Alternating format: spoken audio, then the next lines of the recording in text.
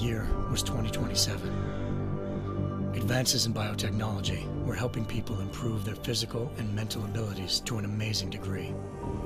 Provided, of course, they had enough money. A new breed of people was emerging, half human, half machine. And in Detroit, at least, not everyone was happy to see it.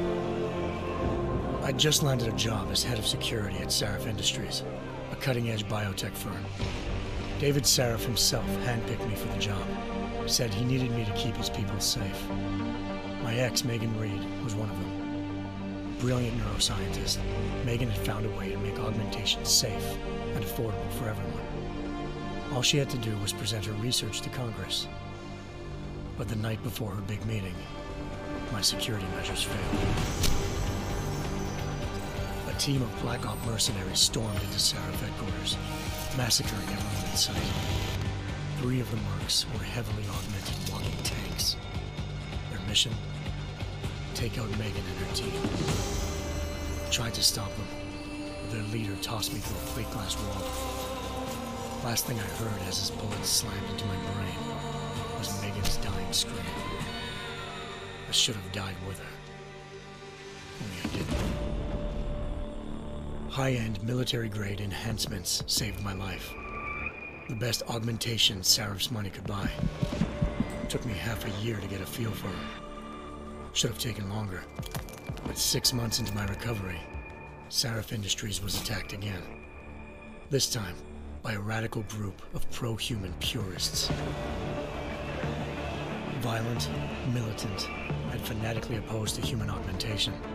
They claimed to be members of Humanity Front, a non-profit organization that wanted the UN to limit biotechnology research. The thugs broke into Sarif's factory and found machinists working overtime on a top-secret military augment called the Typhoon. Sarif sent me to retrieve it, and when I did, I found one of the so-called purists next to it, wired with cerebral implants, trying to download its classified specs. Obviously, something more was going on. The AUG killed himself before I could question him. Sarif ordered me to dig deeper, so with the help of Frank Pritchard, Sarif's head of cybersecurity, I did. Turns out a second hacker had been controlling the AUG's actions from somewhere off-site. Pritchard and I tracked his signal to a secret FEMA internment camp in Detroit. The Black Op mercenaries were there. The same mercs who'd left me for dead 6 months before. Figured they'd try again when they saw me. It wasn't so easy for them this time. I took out the tank named Barrett, even got him to give me a new lead. A penthouse apartment in China. Of course, we both knew it would be a trap in the end.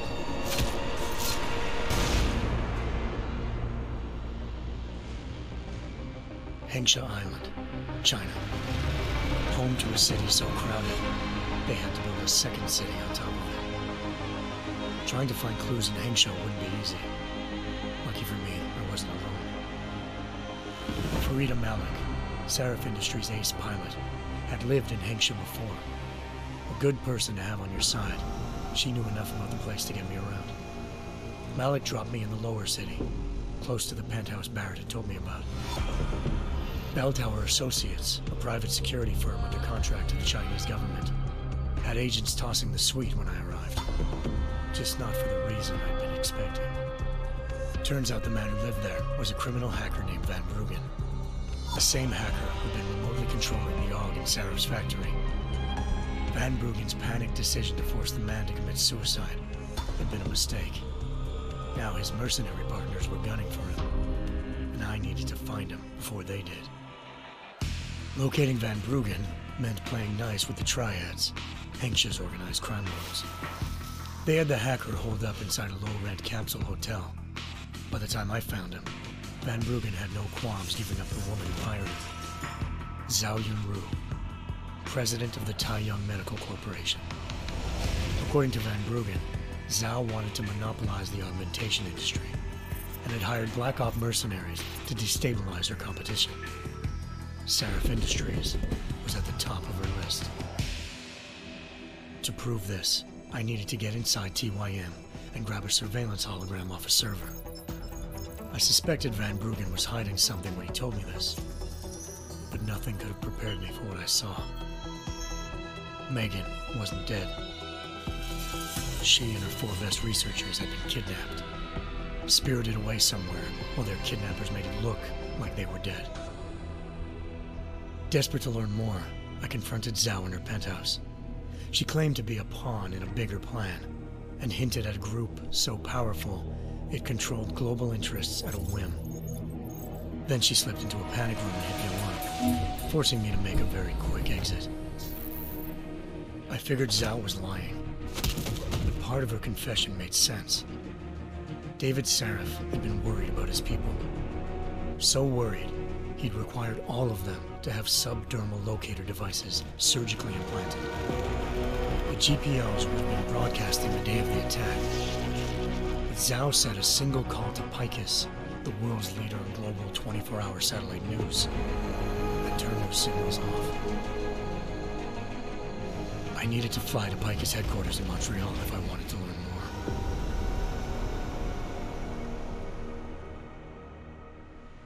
Eliza Cassan, Picus Communications' First Lady of News. Malik thought I was reaching when I told her Eliza was involved in this. The world's most famous news anchor, working with a mercenary hit squad. But when I confronted Cassan in her office, she freely admitted to jamming Detroit's satellites the night Megan's team had been taken.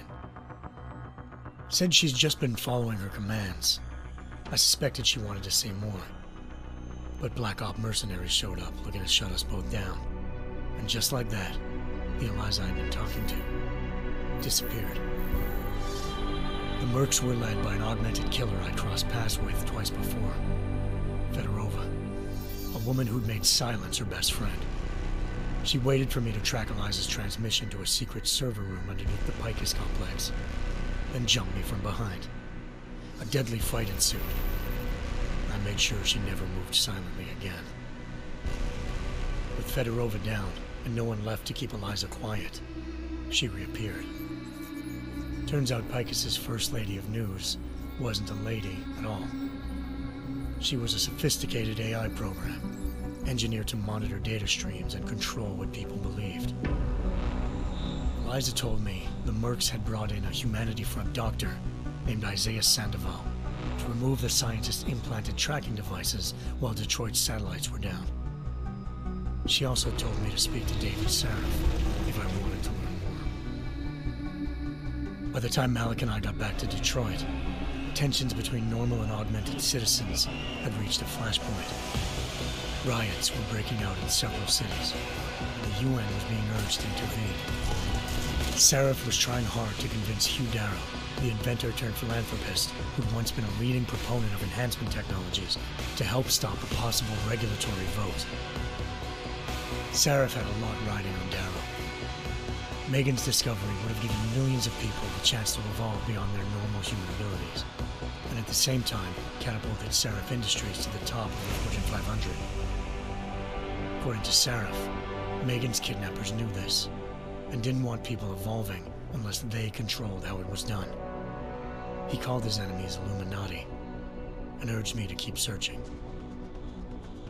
Determined to do so, I tracked down Sandoval via America's most outspoken augmentation opponent, Bill Taggart, Sandoval's boss and founder of Humanity Front. Sandoval admitted to operating on Megan's team when I confronted him, but said he hadn't removed their GPLs. He'd merely switched them to a different frequency. Pritchard was able to trace one of the signals to China. Malik and I immediately took off in pursuit. Unfortunately, the Illuminati were one step ahead.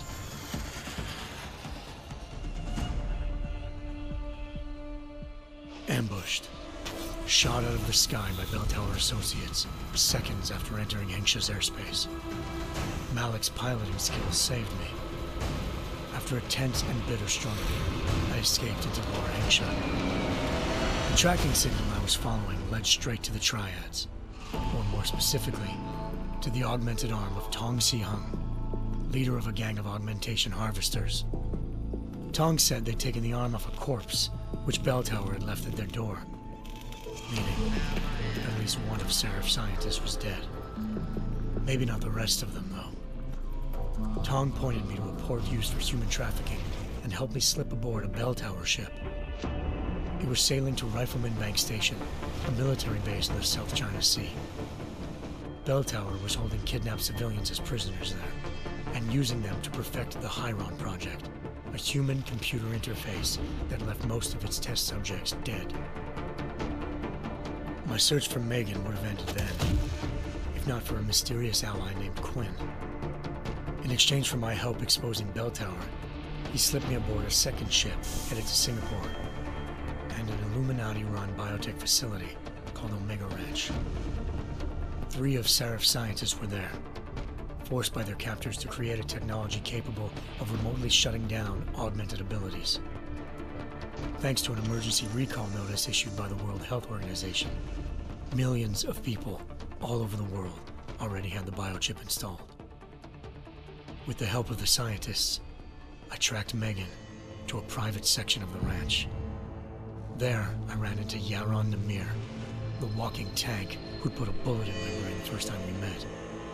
He'd teamed up with Zhao and was hoping to catch me off guard.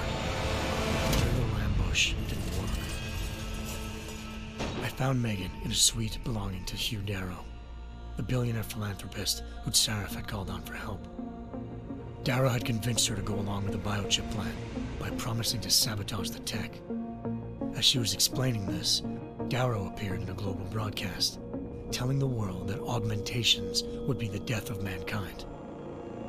Then he activated the biochips to prove his point. All over the world, augmented people flew into a killing frenzy.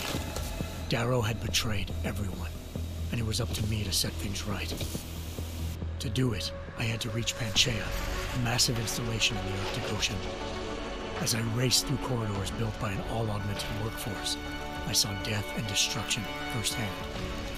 By the time I shut down Darrow's broadcast, I knew the damage he'd done.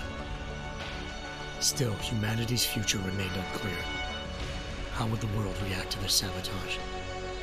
Would people ever regain their faith in augmentations again? What would be the Illuminati's next move? Only time will give us the answers.